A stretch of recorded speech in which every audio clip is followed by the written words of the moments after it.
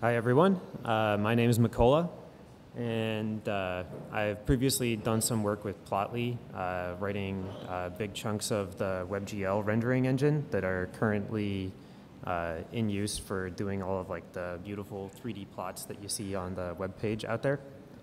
I am at the moment working at a worker-owned cooperative called Big Island Technology Solutions. We're based out of Hawaii. So I just flew in last night, and I'm pretty jet-lagged. But anyway, enough about that. So here is my GitHub profile. You can find a lot of my stuff on there. But what I'm here to talk about today is this new WebGL rendering system that I've been working on for the last couple of months with the support of the Howard Hughes Medical Institute called regl. So what is this thing and what is the problem? So I'll start out by giving you a couple of examples of what you can do with WebGL using regl. And all of this is running in a web browser, so I'll just kind of go through this. So here's a pretty looking crown with some little ripples going on it. This is a globe rendered in WebGL in a browser. You can even see if I go up here, there's like the URL bar. Here is a little sort of art piece. This is about 1 million particles. It's an audio reactive visualization for like, sort of like a DJ or visual audio type installation. This is a fractal flame function, again rendered with about 1 million particles, all in a web browser. This is a convolutional deep neural network using the MNIST dataset. So we can run this and it does digit recognition. And all of this is running in a web browser on the GPU, and all of it is written in regl. So, and there's a lot more examples. If you go to the regl webpage, you can see these different things on the gallery here. Right, so those are some things to get started with. So now let me explain what this is all about and how it works, right? So broadly, there's sort of two general approaches, I would say, and I'm probably being overly simplistic with this. When people approach computer graphics or 3D rendering. So the default approach is you grab some canned 3D engine off the shelf, maybe Unity or Unreal Engine, and then you just start, configuring that thing, moving bits around and hacking it to get your project up and running. So the advantage to doing something like that is that you can very quickly get a result. You just, load it up and it's already set up, can draw a couple of boxes or some cubes or whatever, and then you just start tuning those parameters until it kind of does what you want. Disadvantage, though, is that this is less flexible. So if you want to do something really fancy, like maybe one of these crazy renderings that I just showed earlier, or you want to have some custom shader logic going on, then you might end up having to do a lot more work digging into the internals of this system in order to configure it to do what you want to create. And down the road, each of these hacks that you have to do in order to get your product done at whatever milestone you're targeting accumulate. And so this creates maintenance problems years down the road. So the alternative, and what a lot of professional game companies do, and people who have, like additional resources or projects that need to be supported for longer periods of time, is that they just write their own engine. So then you get something that's tuned exactly to solve the problem that you have. So there's less superfluous junk sitting around. And it becomes easier in some ways to maintain that because you control the entire stack from the user application all the way down to the bottom. But the cost, though, is that now you have a bunch of duplicated effort, right? So it's sort of this trade-off. If you have a product that you have maybe years of lifetime, you probably are going to end up writing your own thing. And if you have something you just got to knock out right away, like maybe a one-off creative project, maybe you just grab something off the shelf and just, ship it right now. So this situation kind of sucks. And so there's an analogy here to a talk by Rich Hickey where he describes this concept called simple made easy. So the first approach, would be sort of the easy thing, right? Where you grab something that's right off the shelf. It's very easy to get started. The second approach is the simple version, right? Where we have, understandable fundamental building blocks that we're putting together. And so what we want to do is make things that are simple and sustainable and good for the long haul easy. So how do we do that for computer graphics? What are the features that we need in order to make computer graphics and 3D engine development simple? So we want to be able to program shaders. We want to be able to get into the geometry in our engine. We don't want some canned pre-baked asset loader that just gives us a black box that we can then move around and animate. We want to actually be able to grab the polygons and the triangles and the data out of it and be able to generate our own data that we can then feed into it. We want reusable components, so we don't want to keep duplicating stuff. And so that means that we have to have standard interfaces. We want things to be explicit, so we don't have a bunch of mysterious configurations that are changing out from underneath us and ill-documented and ill-specified. And we want an open ecosystem where anyone can contribute to it and then add pieces to this. And so we can collectively build the 3D engine that we all need, right, or all the pieces of it. So the idea is that we're going to take this whole concept of a 3D engine and deconstruct it into these constituent little modules, and then everyone can just grab the modules they need to build exactly the 3D engine they want. So that was the idea with stack.gl, which was sort of the precursor to regl. And the goal was to just take computer graphics collectively and just modularize the hell out of it. So deconstruct all 3D engines into like tiny little pieces that you can just snap together like Lego blocks to build your own 3D engine. Broadly speaking, there were sort of 3 classes of modules that existed in stack.gl. So we had a set of WebGL wrappers that created an abstraction layer over WebGL itself, because writing raw WebGL is an extremely painful and tedious exercise. We also had GLSLify, which was basically a module system for WebGL. So essentially, this allows you to use NPM style requires in a shader. And this is crucial in order to allow you to create modular shaders. So you can then break down different rendering functions into different subroutines within shaders and snap them all together. And finally, we had a set of mathematics and geometry processing routines that were also open sourced in here for doing things like isosurface extraction, Delaunay triangulation, convex hulls, and computing normals from meshes and so on. So that was the high level thing. There are a few lessons. So actually, GLSLify and the mathematics code that was written for stack.gl, or within this ecosystem, was extremely successful and lives on to this day and is still used in tons of projects. So that was really great. But the WebGL wrappers never seemed to quite click in the same way. And part of the problem was that there was a lot of shared state between each of these different components. When you're trying to, say, render something using some subroutine, if it sets a little flag in some funny way, then you call a different one. Now you have an undebuggable mess, right? So there's this constant coupling between all of these modules because they're all mutating the same giant WebGL state machine. And also because there's a bunch of these things and they have this common shared state, it becomes really hard to test all of this code. And there's a lack of clear specifications for what each of these things do and all of the side effects that they have. So that just becomes kind of a mess. So this is where regl comes in. So regl is basically an attempt to rewrite and redo all of the WebGL stuff that we had, just the wrapper layers, not the shader code that we have already written, and not the mathematics stuff, just redoing the whole WebGL stuff. So the idea, and this is very much inspired by React, is to try to create a functional reactive WebGL wrapper. So we want to minimize shared state as much as it makes sense to do that without compromising on efficiency.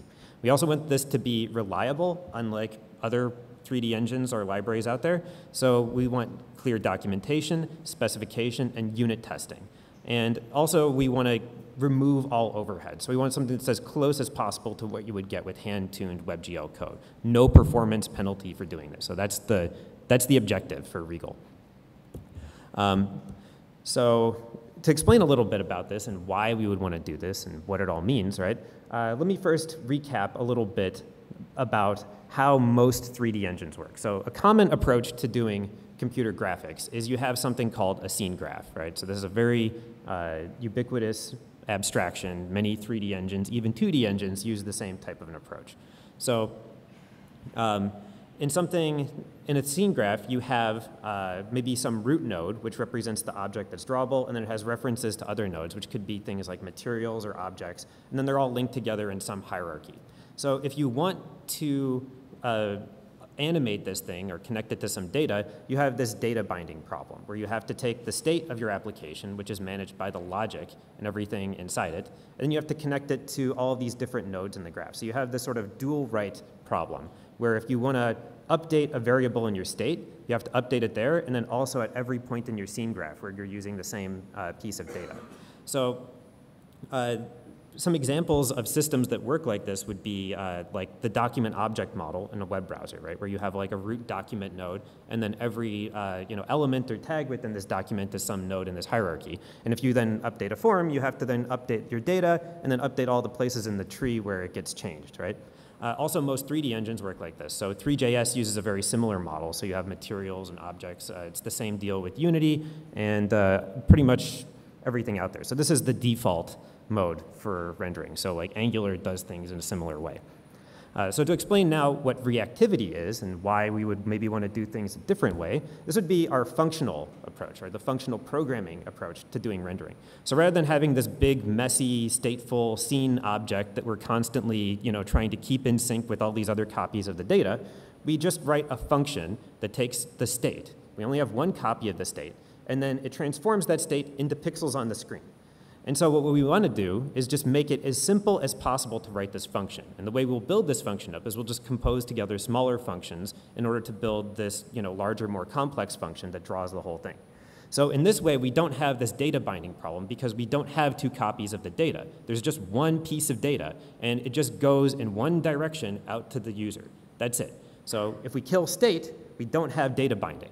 And this is like the main innovation in React and why it's been so successful. And similarly, you can see this idea showing up in other systems like Elm or other various front-end libraries. So regl is basically functional reactive programming for WebGL. And as far as I know, it is actually the first attempt to do so. And so this is kind of the new layout for stack.gl post-regl, or at least as I see it going forward, is that we will basically remove all of these old legacy WebGL wrappers and convert them to regl. So at this point in the talk, I think to make all of this a little more concrete, I'm going to do a demo, and I'm going to live code a example of a regl application using just the time that I have allotted in this slot. So hopefully this will go well. Hopefully I'm not going to make any mistakes over it. Let me just get these windows up there. And can everyone see this? Or is that too small? All right, I'm going to make the fonts bigger. OK, so I'm just going to go walk through how to create a simple 3D scene, a basic 3D engine using regl from scratch in the time that I have allotted right now.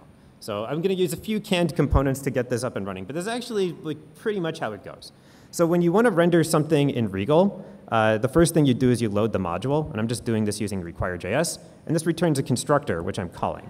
So if I do that, and I save this here, I now have this regl instance, which is the functional abstraction over WebGL.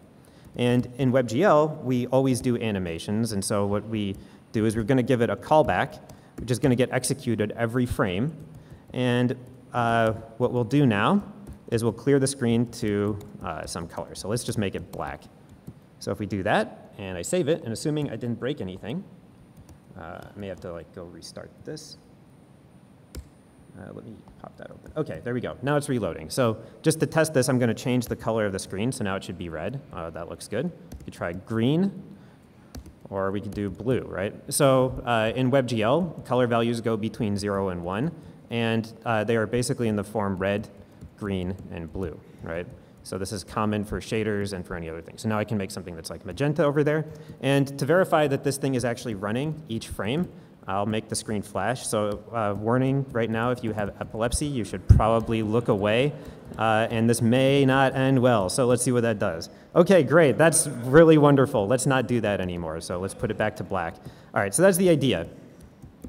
So I'm also going to go clear the depth buffer there. So now let's actually do something more interesting than just drawing a crazy flashing screen. Let's draw an object. So what I'm going to do is I'm going to use a pre-built camera. So this thing already handles the camera stuff for us. So I'm going to do require regl camera. And it's not that complicated what's actually going on in this thing, but to explain it is going to require me to do a little bit of mathematics that I just don't want to get into right now in this talk. So what I'm going to do is give it two parameters into the constructor here, which is basically the center of the camera, which I'm just going to set to 0, 2.50. So this is basically the XYZ units, and then the distance from the camera will be 40.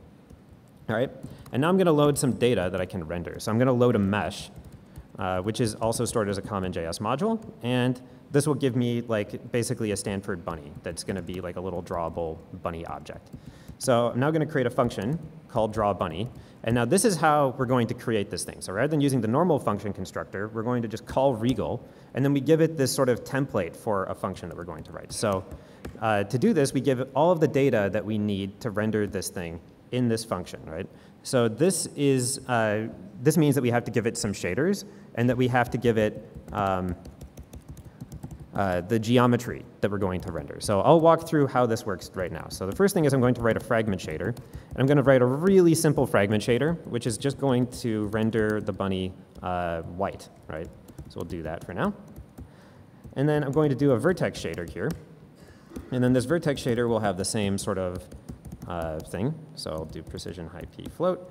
But the vertex, so to recap a little bit. So in WebGL, fragment shaders tell you what color to make a pixel on the screen, and vertex shaders tell you where to put vertices. So the input to a vertex shader is actually the raw geometry. So here I'm just going to take in the positions of the bunny as an attribute, right? So this attribute variable here is what comes into the vertex shader, and the vertex shader can write out varying variables that then go out to the fragment shader. So I also am going to take in 2 parameters from the camera, which are going to be the projection and view matrices, and these just tell us where the camera is in relation to the scene. And I'm just going to write a really simple function here, which is going to output the position variable as the projection matrix times the view matrix, right? And then times the position vector. All right, so that's all that is. So that's all the shader code we need for now, right? We can go back and then modify these things and make them fancier. But that's basically going to take this position data from the bunny, and it's going to write it to a particular location in the screen coordinates. So the screen coordinate system in WebGL goes from -1, in the lower left corner to +1, in the top right corner. So that's something to keep in mind. It's flipped from the way it works in the DOM. So we have this position attribute data, and we're just going to read in the bunny positions. And then let's say that the number of vertices we're going to draw is going to be the bunny.positions.length. And we're going to just draw them as points. So let's do it like this. We'll set the primitive to points. So we're just going to draw a bunch of dots here. That's all that this is going to accomplish. And now we have to use that camera. And so what the setup camera does is it basically says, OK, you pass in a function here to set up camera, and then everything within the scope of this thing will get these camera variables that I set over here. So it basically sets up these camera variables for you and reads in the state for the camera and manages that. So now if I do that and then call drawBunny, and assuming it didn't make any typos, I now have a bunch of points that look like a bunny. Cool, and it's all in 3D, and I can use that. So the camera, to recap, is basically reading the input in from the keyboard here, and it has its own little internal state variable that it uses to track that. And then it basically sets up this projection and view matrix, which I can now use in my vertex shader and use that to map the positions there. So we could do something like make these points bigger. So I can do something like this, and I can set, OK, the point size to 4. And if I reload, now the points are a little larger. Can make that even bigger than before. Now the points are way big. So if I go in, you can zoom in, see we have a bunch of points, and so on. Similarly, I can make these things colorful. So I'm going to create a varying variable, which we're going to call color. And I'll just set the color equal to the position. So we'll use the position value as the color. And then now in our fragment shader, I can read this color variable that I declared in the vertex shader. And I can just map that out to the actual frag color. So if I do that, now the points here are colored based on the quadrant, and so we can actually get some idea of where, which values are positive and which values are negative. So the values which, of course, they all get so saturated because it's, very large numbers, so I can multiply it by, say, something like that, and now we get something that looks maybe more reasonable, right? So those are the colors. Now, suppose I want to fill this thing, rather than drawing a bunch of points, I can actually use the faces of the bunny, so the topology of it, to draw the mesh, and I can do this using the elements feature in WebGL. So this is handled using this elements property of the command. And now I've got a triangulated bunny, which I'm drawing here. So this now is a triangulated mesh. Now what if I want to start putting some lighting on it? Well, then I need to calculate normals on the bunny. But that's not so bad. We already have a module for doing that. So we're going to create this function called compute normals. And I'm just going to load a module from stack.gl called angle normals, assuming I have everything installed and configured, which I should. And I will take a new vec3. We're going to call this normal. And we're just going to set the color equal to the vertex normal. I don't need to multiply by that. And now, I'm going to set the normal down here. Equal to compute normals of bunny.cells, bunny.positions. I hope I got the order of that right. All right, yeah, cool. Now the bunny has normals. Neat, right? So we have this colored bunny here, and we could use this to do some lighting. So we can do something like, say, we can take colored, like a really simple lighting approach would be doing something like max of 0 and color dot y times vec3. And now the thing should look like it's just lit from above, right, as basically a black and white bunny. Right, so that's it, just using like a really simple Garot shaded model. But I think it looked cooler with the normals on it before, so we'll just keep it like that. And maybe what we could do is rescale this so that it's all within the visible range. So we'll do that. And now we got this lit bunny with colors on it. OK, cool. So let's do something else kind of fun with that. So we could make this thing animated. So I'm going to create this function called warp. And I'm going to take as input vec3 position. And right now, I'm just going to return p. And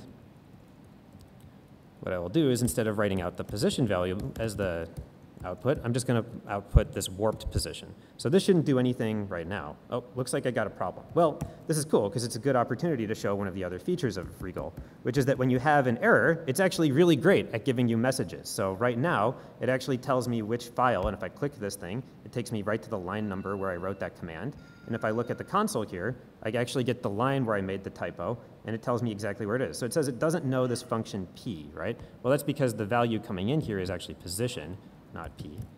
So if I fix that and I reload, now we're good. So everything's back to normal and we can continue going on with our business as we were doing before. So let's suppose I want to make the bunny like a little fatter. I could take the normal vector and I can maybe multiply it by say 0.1 and add that in there. And now the bunny is like a little fatter. Can maybe multiply it by 0.5 and now it's a lot fatter, right? So now let's make this animated. So I'm going to take this new uniform float value, and I'm going to call it time. And now I can pass in these uniform variables. So uniforms are variables that are broadcast globally to all shaders when you run them. And I'm going to create this new uniform time. And each uniform variable can be defined as a function, or as a property. So for the moment, I'm going to take in a prop. I'll call it prop time. And when I call drawBunny now, I can pass in the time variable to this thing. And I'm just going to do date.now, and I'll multiply it by 001, something like that.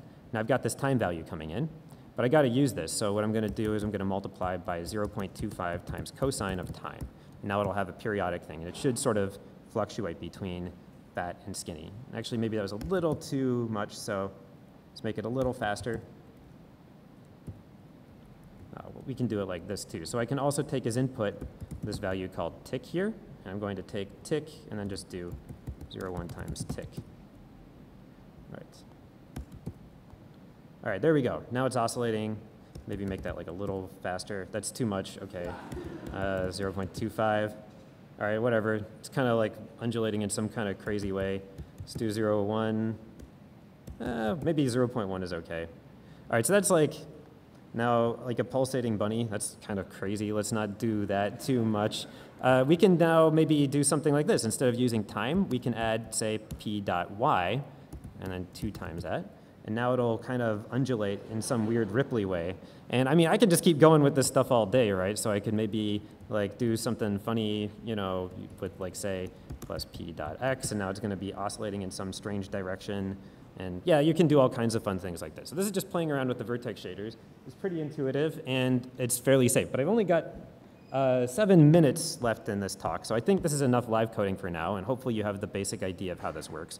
I mean, just to recap, we have props, right, which are basically inputs that come into your functions, and you declare them like that, and you can, you know, pass them in with a struct. So very much in the same vein as React, right, when you're writing these things. OK, so back to the main presentation here. So with the time that I have remaining, I just want to recap what are the main advantages with this. So I've shown what I mean, hopefully, by reactive in the sort of functional reactive sense. But the other two objectives of regl were to improve reliability and to improve performance. So in the sense that regl is more reliable, it gives you clear, immediate feedback in error messages if you make a mistake, so you don't have these sort of impossible to debug WebGL things where the screen is black and I don't know what happened, right? So you always get this feedback whenever you change something right away, and if you make a mistake, you can catch it early and fix it soon.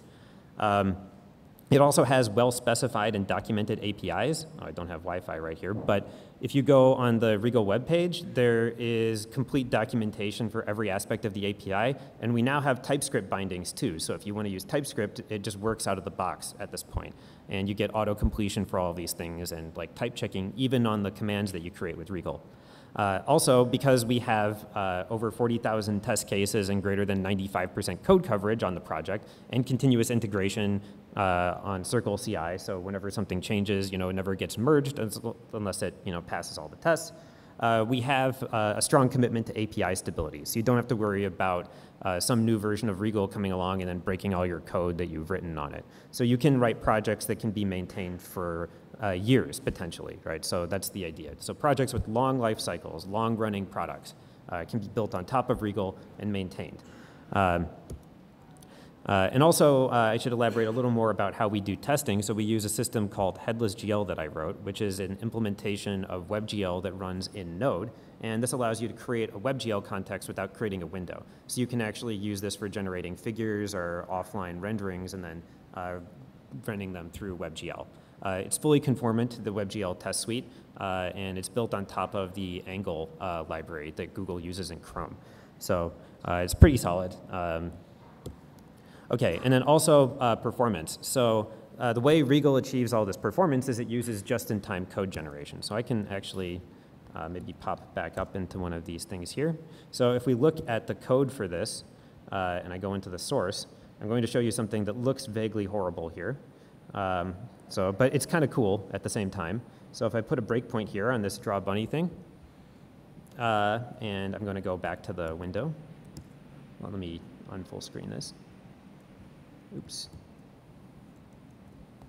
Hold on. All right, I have to unfull screen this for a moment. All right, pop up the dev tools. All right, so now if I step into this function, we can see that when I go into this draw call, we have this big mess of code. This is actually what the command looks like that I just wrote. So regl actually compiled and generated this blob of code that does all of the WebGL setup for you. So the result is that there's actually almost no overhead for any of these things. And we've benchmarked it. And I don't have an internet connection, so I can't show you the results. But for every version of regl, we rerun a whole host of different benchmarks on it.